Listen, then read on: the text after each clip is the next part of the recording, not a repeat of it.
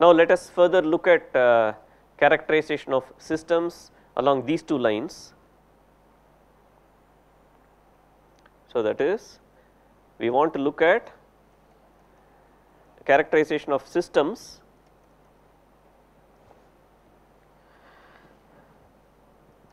in terms of impulse response duration.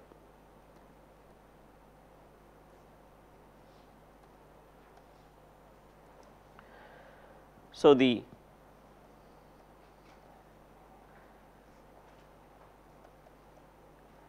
impulse response duration can either be finite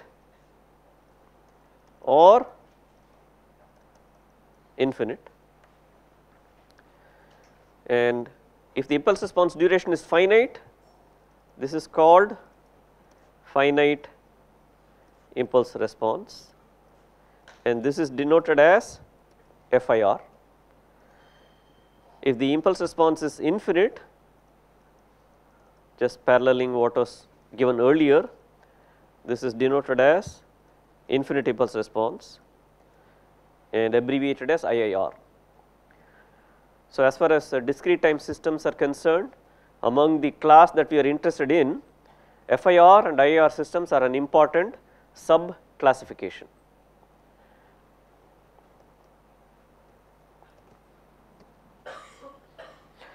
Now, let us look at this simple difference equation. Y of n equals a times y of n minus 1 plus b times x of n, and then we will assume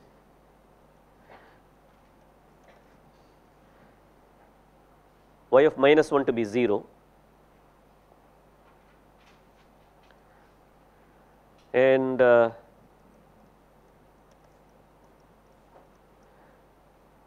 let x of n be delta of n, and then to satisfy the mathematician we will assume a naught equal to 0.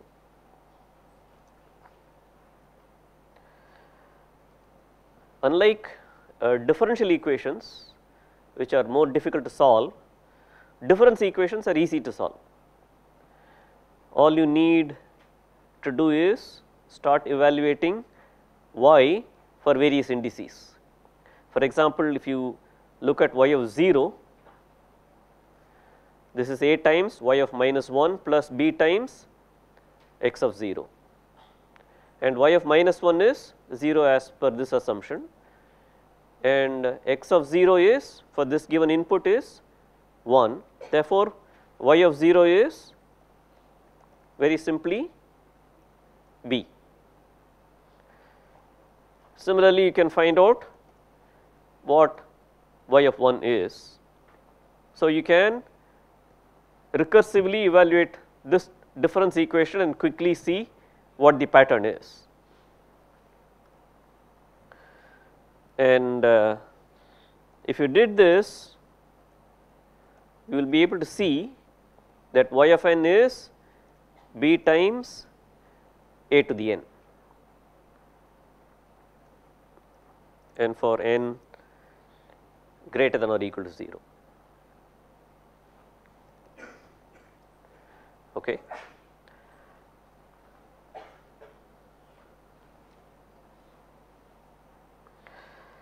And it is easy to see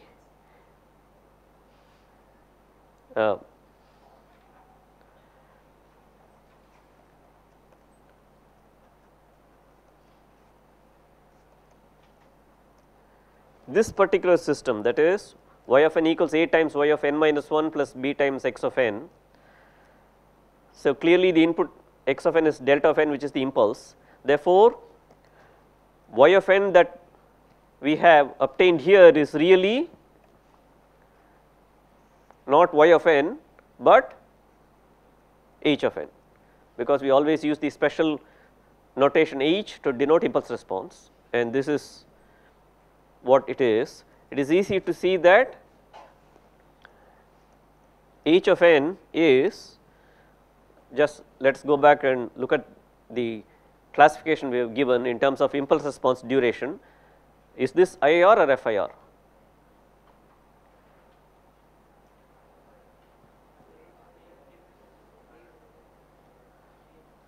So, no, whatever it is this IIR or FIR? That is the question. This is indeed IIR, because b times a to the n is of infinite duration. At no point does this become strictly 0. You should not look at it from the point of it decaying. For example, if mod a were less than 1, that it will decay quickly and beyond a certain point reach a level that is practically 0. That is not the kind of classification we are after. We are looking at it from a theoretical point of view. So, this is clearly an exponential that lasts forever for n greater than or equal to 0, and hence this is IIR. Now, the question to ask is, by looking at the difference equation, can we make some general statements regarding the system being IIR or FIR?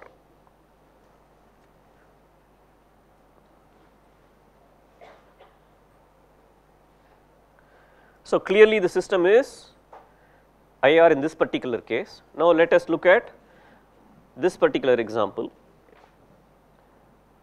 Y of n is b0 x of n plus b1 x of n minus 1 plus b2 x of n minus 2. So, this is the input output relationship, and what is h of n?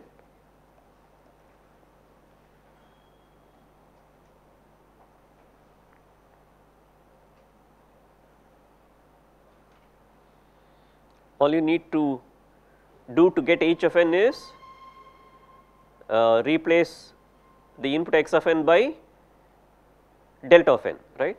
H of n is the impulse response, x of n is the input. Input has to be the impulse if you want y of n to be h of n. So, h of n in this case happens to be b naught delta of n, b1 delta of n minus 1 plus b2 delta of n minus 2, okay. And this system is clearly IR or FIR? FIR, because the impulse response consists of 3 samples. Starting at n equal to 0 it is b0, at n equal to 1 it is b1, at n equal to 2 it is b2.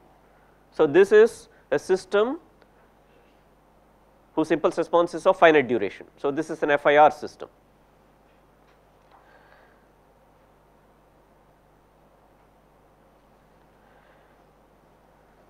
Now, if you go back and look at this general equation,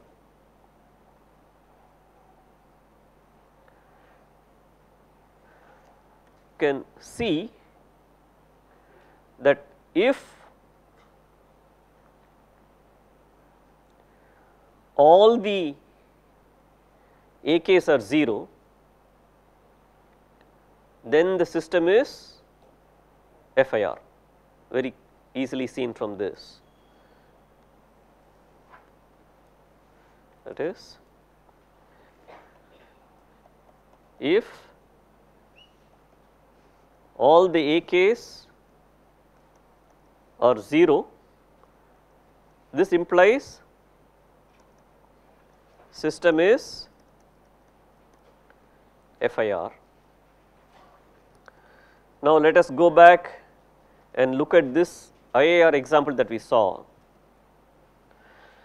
We know that the system is IIR based on the example that we just worked out, and we see that if the system is IIR, at least one AK is non-zero. all right. So, if the system is IIR, at least one AK is non-zero.